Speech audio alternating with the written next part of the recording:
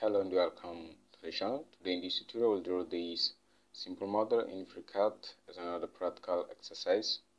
So let's create this model. First here let's go to FreeCAD, and in the start page here click on this plus icon to create a new document, and now switch to part design or bench.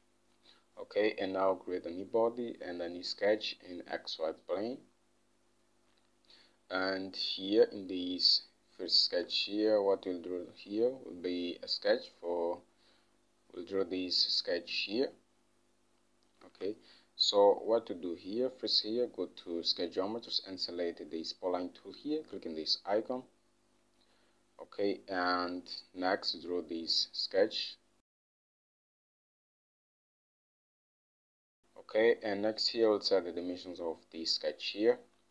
So first here we'll set this angle here 135. So select this corresponding angle, and now these two lines, and set this dimension here, this angle. And now select this constraint distance tool, and here we can see this dimension here. For this line here 80, and this line here 112.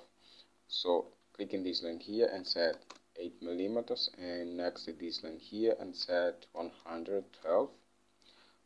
And now for this line here we have 72 millimeters.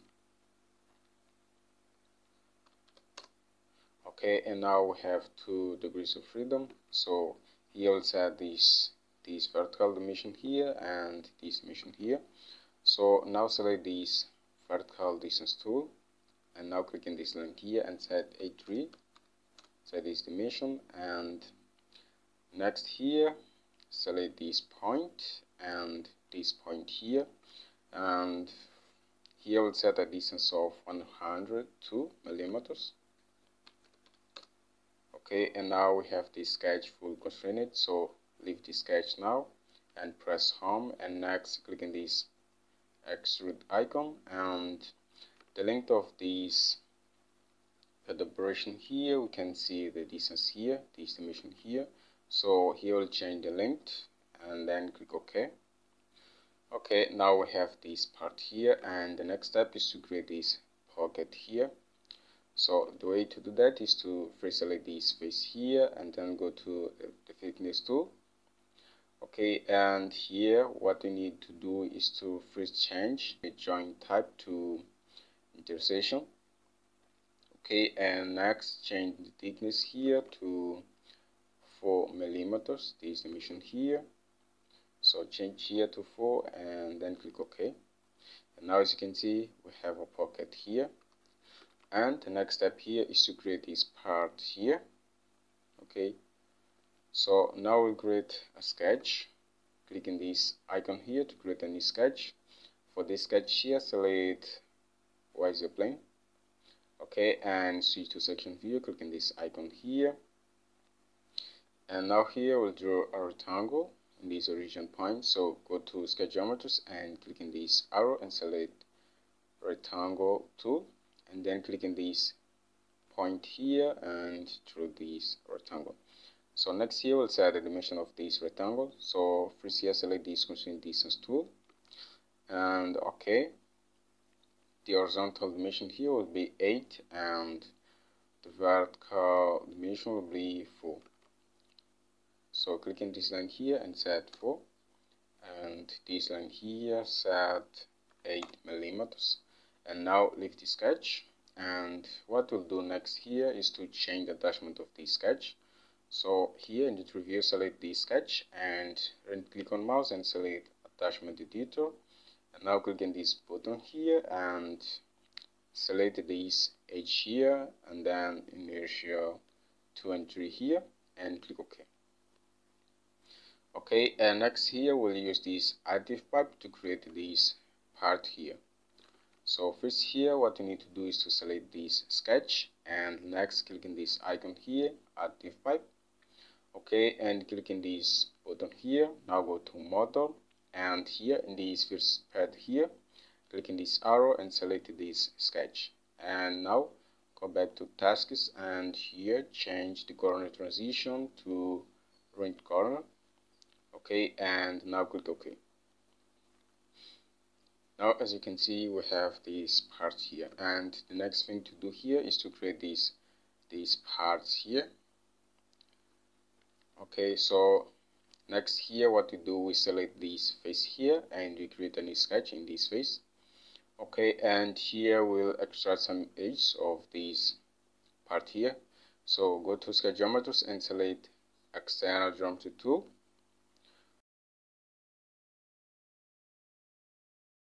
Okay, and first here we'll draw this sketch here. For this sketch here we'll use slot tool. Go to sketch geometries and here select this tool here, slot, and then draw this slot here. Okay, let's hide these constraints here, and let's hide the dimension of the slot here. So first here select this constraint cycle tool, and for the radius of this arc here we'll set 7. Okay, and we'll set this dimension here 28 for this line. So here select this vertical distance tool and set 28 for this line here. And now as you can see, we have 1 degree of freedom. So the next step here is to center the slot in this line here. So first here, add these constraints here, and next click on this point icon and create a point here. And now go to the smart constraint tool, and now select these 2 center points of this slot and then this point here. And now select these 2 endpoints of this external edge and then this center point here. And now as you can see, this slot now is full constrained. So next here, we'll place this slot here in this line. So what we need to do here is to copy this, is to select this sketch here, and then okay, and then here we go to these tools here and we select clone. Okay, and now we place the slot here. Here we go to smart constraint tool, select this tool here and then this point and this point here, and now clicking this point. Okay, and next here we'll set this line here vertical. So now select this constraint here and then this line. Okay, and now we have these 2 slots full constrained, and next here we'll create these cycles. Okay, so select cycle tool here and draw this cycle here, and next here we'll constrain the diameter of the cycle to, we'll set 14. Here we have a radius of 7, so the diameter of the cycle will be 14. Okay, and now here we'll place these all cycles. Okay, so what we do here, okay, first here select this cycle and now this clone tool.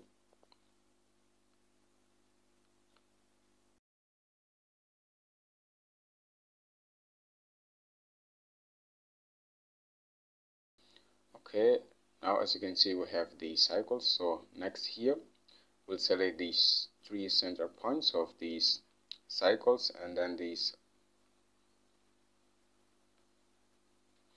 Okay, and do the same for these 4 cycles.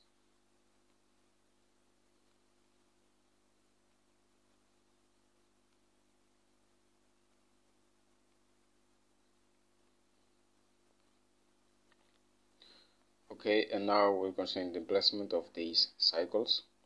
So first here what you can see is that these 2 center points here are vertical constrained. So what we do here, first we select these 2 center points and we set this constraint here, vertical constraint.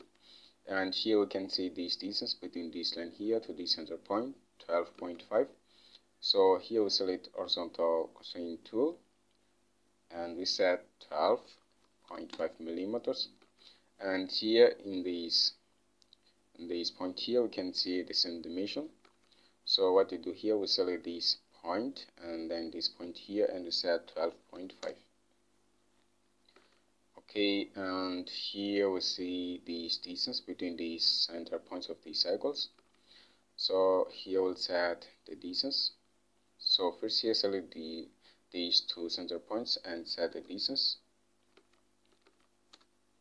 Okay, and set the same here. Okay, and next here we'll center these cycles in this line here. So the way to do that is to use this symmetrical constraint tool, and now select this endpoint and this endpoint, and now this center point of this cycle here. Okay, and we'll use the symmetrical constraint tool in these two cycles. So first here, just select this point, and then this point here, and now this point. Now select this point here, and this point. Okay, so now we have this full constrained, and next here we'll create this rounded rectangle, and then this part here. So first here, go to sketch geometry, click on this arrow and select rounded rectangle tool and draw this rectangle. And now select cycle tool and draw these two cycles, and select this trim tool and trim this arc now and this arc. Okay, and now hide these all constraints here, and okay, here we'll set these two lines equal. So first select this equal constraint and then these two lines. Okay, and here as you can see we have this distance between the center points of this rounded rectangle. So here we can select this constraint here and set the distance for this line here. Okay, and now let's set the placement of this rounded rectangle. So as you can see here, we have to place a horizontal constraint here for these two center points. So what we do here, we go here in these constraints and we select horizontal constraint here, and now these 2 points. Okay, and next here we'll place a vertical constraint for this center point and this line here. So select this vertical constraint here, and then this center point and this endpoint here. Okay, and now let's set the radius of these arcs here. We have a radius of 10 here. So now select this constraint here, and now this arc here, and set 10. Okay, and now let's constrain these two arcs here. So okay, for this first arc here we have 18. Set 18 here, and for the cycle here we have a radius of 25. Okay, and next here let's set the placement of these center points here, these arcs here. So first here we can see that these two center points here, we have to place a vertical constraint here. So select this vertical constraint tool and then these two center points.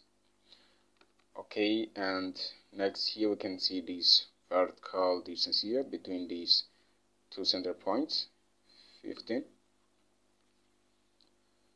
So select these two center points here and set 15. Okay, and the distance between the center point to this line here is 35.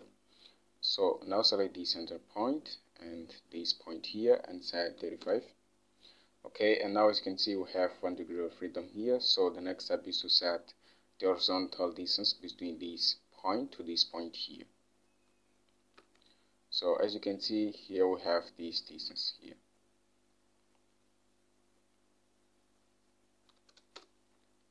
Okay, and now we have the sketch full constrained. So now leave the sketch and now click on this pad icon, set reverse it, and now here in the tab change to add face, and now select this face here and then click OK, and now as you can see we have this part here.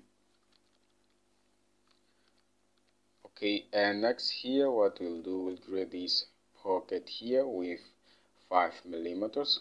So what you need to do here is to first select this face and then this face here, and now click in this pocket icon, and here I'll set a length of 5. Okay, so now click OK, and next here we'll create these holes here, these 3 holes. So what we need to do is to first select this face here and create a new sketch, and here we'll extract some image of this part. So here in the sketch geometry, select this external geometry tool and extract this edge here, this edge, and this edge, and this edge. Okay, and now select cycle tool and draw a cycle here in this rectangle. Okay, and now let's set the diameter of these cycles. So first select this machine cycle tool, and for this cycle we'll set a diameter of 15. Okay, and for this cycle here we'll set 25, and for this cycle here we'll set the same diameter, 25. Okay, and now as you can see we have 2 degrees of freedom. So what we need to do is to center this cycle here in this rounded rectangle. So what to do here, select this symmetrical constraint and then these 2 center points and this center point of this cycle. And now leave the sketch and create a pocket here, change type here to show goal, and click OK. And now as you can see we have these 3 pockets, these 3 holes. Okay, and next here what we need to do is to create this chamfer here in this face, and the size of this chamfer here is 1 millimeters. So first here select this face, and next this face here, control and select this face here, and now click in this icon, and as you can see now we have a chamfer operation here and the size is 1, so click OK. And the next thing here is to create these 3 dead holes here. So what we need to do here is to create a sketch with cycles in the center points, and then we'll use the hole tool to create the thread. So first here select this face and create a new sketch. Select this external geometry tool and extract this edge to get the center points.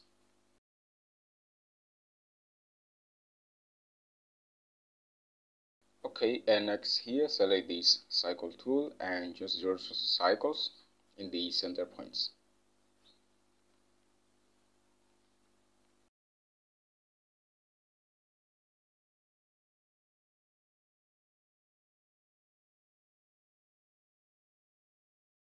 Okay, and now as you can see we have these all cycles here. The diameter of these cycles is not important. So now click in this icon to leave the sketch and then click in this hole tool. Okay, and as you can see now we have these holes here. So the next thing here is to change the parameters of these holes. So for example here we'll change the profile to isometric regular profile, and here we'll check this option, treated and model, and here model treat, and next here we'll change the size, the reference to M6. Okay, and the depth of this treat here will be 20. So change here to 20, and now scroll down and change the drill point type to flat. Okay, and now click in this refresh icon.